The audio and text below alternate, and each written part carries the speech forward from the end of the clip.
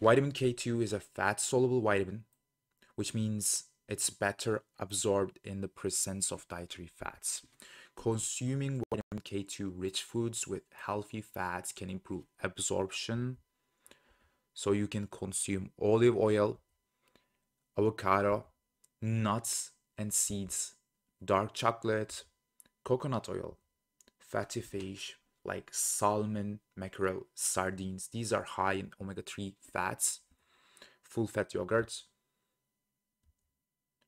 Remember that moderation is key as these fats are calorie dense. A well-balanced diet that includes variety of nutrient-dense foods and good fats can help optimize the absorption and utilization of vitamin K2, promoting overall health and well-being.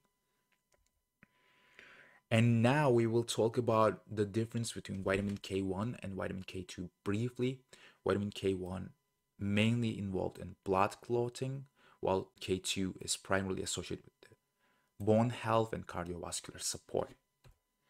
Vitamin K1 predominantly found in green leafy vegetables and plant oils, whereas vitamin K2 is more abundant in animal-based foods and fermented products. Let's talk about potential harms. Vitamin K2 is generally considered safe when consumed from food sources. However, excessive supplementation without proper medical guidance may lead to potential harms such as vitamin K plays a role in blood clotting, so high doses of vitamin K2 can interfere with anticoagulant medications like warfarin if you are using them.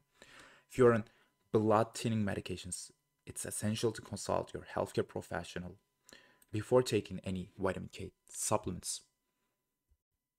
Some people may be sensitive or allergic to certain vitamin K2 rich foods like natto or dairy products.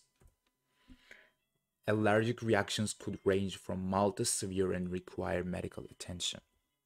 Thanks for watching. Don't forget to watch our vitamin B2 benefits, vitamin C excess symptoms, folate deficiency signs videos, and see you on the next one.